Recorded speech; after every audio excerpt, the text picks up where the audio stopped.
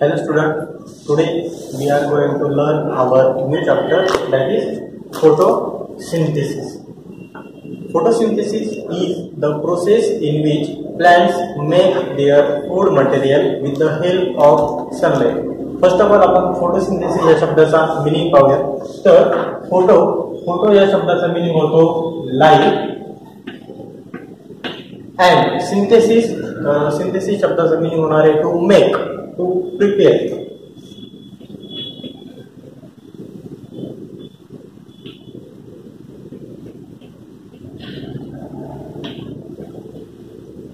म्हणजे काय तर प्लांट्स सनलाइटच्या मदतीने त्यांचं अन्न तयार करतात. या प्रोसेसला फोटोसिंथेसिस प्रोसेस म्हणणार आहोत. तर photosynthesis mostly it is occurs in green plants, some protists like algae and some bacteria. He G process असते फोटोसिंथेसिसची मोस्टली जे ग्रीन प्लांट्स असणार त्या ग्रीन प्लांट्स मध्ये होणार आहे. त्याच्यासोबत काही अल्गी ज्या ग्रीन अल्गीज असणार आहे त्यांच्यामध्ये ही प्रोसेस होते आणि काही प्रमाणामध्ये फक्त बॅक्टेरियांमध्ये सापडून येणारी ही प्रोसेस आहे. Using sunlight, plants make their own food material, so they known as photoautotrophs. आता हे जे photoautotrophs असतात त्याचा मीनिंग जर पाहायचा झाला तर ऑटो मीन्स सेल. प्लांट्स स्वतः तयार करतात आणि ते तयार करण्यासाठी ते लाईटची मदत घेतात. सो त्यांना आपण photoautotrophs म्हणतो.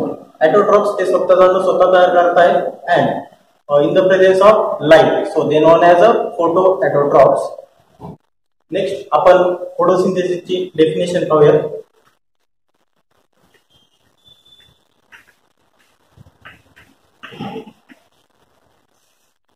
Photosynthesis is the process in which plant synthesis organic food material from CO2 and H2O, an inorganic substance with the help of sunlight. म्हणजे काय तर प्लांट्स ऑर्गॅनिक सबस्टन्स तयार करणार आहेत using inorganic substance like CO2 and H2O. जर आता आपण हे इनऑर्गॅनिक सबस्टन्स पाहिले तर प्लांट्स मध्ये CO2 कुठून एंटर होणार आहे तर लीफच्या माध्यमातून CO2 प्लांट्स मध्ये एंटर होणार आहे आणि H2O जो वॉटर मॉलिक्युल्स असतो ते प्लांट्स ऍब्सॉर्ब करणार आहेत आणि हे H2O प्लांट्सला रूट्स पासून भेटणार आहेत आणि प्लांट्स चे रूट्स वॉटर मॉलिक्युल्स ऍब्सॉर्ब करणार आहेत आणि हेच वॉटर मॉलिक्युल्स नंतर फोटोसिंथेसिस प्रोसेस मध्ये यूज होतात. नेक्स्ट आपण फोटोसिंथेसिसची रिएक्शन पाहणार आहोत.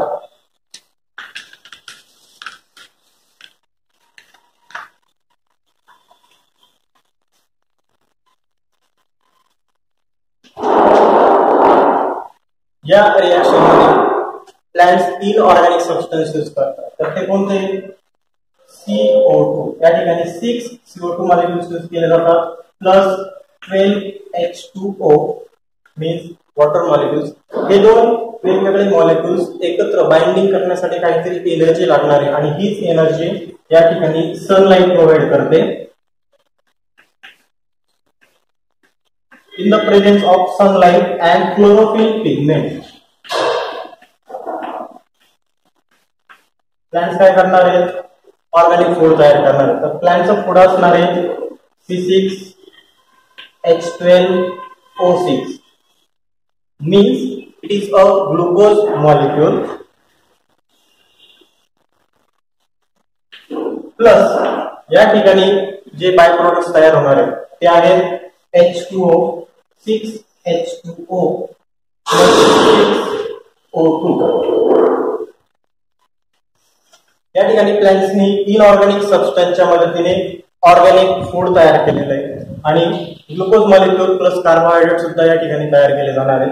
आणि हा जो बाय प्रोडक्ट म्हणून वॉटर आणि ऑक्सिजन मॉलिक्यूल रिलीज केला जातो. हा ऑक्सिजन मॉलिक्यूल्स आपण सर्व नंतर रेस्पिरेशन साठी यूज करतो. आपल्याला रेस्पिरेशन साठी जो ऑक्सिजन युजफुल आहे तो प्लांट्स रिलीज करतात आणि नंतर तो आपण सर्व ऍब्सॉर्ब करतो आणि आपण रिलीज केलेला कार्बन डायऑक्साइड प्लांट्स ऍब्सॉर्ब करणार आहेत आणि त्याच्यापासून ते फूड मटेरियल तयार करणार आहेत. आता या ठिकाणी जे प्लांट्स असतात ते सनलाइटची जी एनर्जी आहे सनलाइट एनर्जी कॅप्चर करतात आणि ह्या सनलाइटच्या एनर्जीचं केमिकल एनर्जी मध्ये कन्व्हर्जन करणार आहे. कारण जे प्लांट्स असतात ते सनलाइट डायरेक्टली यूज करू शकत नाही, त्याच्यामुळे स्टार्टिंगला ते फूड मटेरियल जे असणार आहे ते केमिकल एनर्जीच्या फॉर्म मध्ये फूड.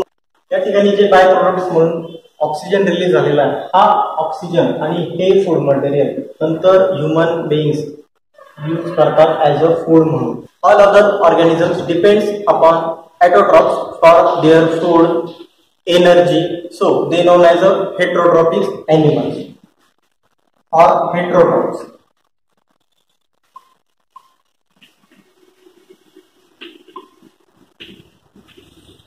हेटेरोट्रॉप्स मीन्स जे स्वतःचं अन्न स्वतः तयार करत नाही आणि अन्नासाठी ते टोटली प्लांट्सवर किंवा दुसऱ्यांवर डिपेंड्स असणार आहे, त्यांना हेटेरोट्रॉप्स म्हणणार आहे. आता प्लांट्स हे जे फूड तयार करतात ते आपल्याच ह्युमन बीइंग्सला युजफुल आहे. ते human beings directly or indirectly use करतात. जर डायरेक्टली पाहायचं झालं तर प्लांट जे फ्रुट्स किंवा ग्रेन्स वगैरे तयार करणार आहे ते आपण डायरेक्टली ज्यावेळेस कन्झ्युम करतो त्यावेळेस ते आपण डायरेक्टली फूड प्लांट्स पासून भेटलेलं फूड कन्झ्युम करणार आहे. आणि इनडायरेक्टली मीन्स जे हर्बिव्हरस वगैरे असणार आहेत ते टोटली प्लांट्सवर डिपेंड्स असतात.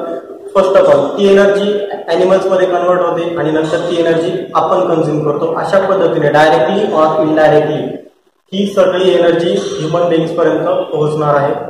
हेटेरोट्रॉप्स मीन्स काय? Those organisms which can not be able to make their foods, they are totally depends upon others for their foods. या ठिकाणी जे क्लोरोफिल पिगमेंट्स यूज झाले तर हे क्लोरोफिल एका प्रकारचं पिगमेंट आहे आणि ह्या क्लोरोफिल पिगमेंट बद्दल आपण काही माहिती पाहूया. तर फर्स्ट ऑफ ऑल आपण पिगमेंट्स म्हणजे काय ते पाहू.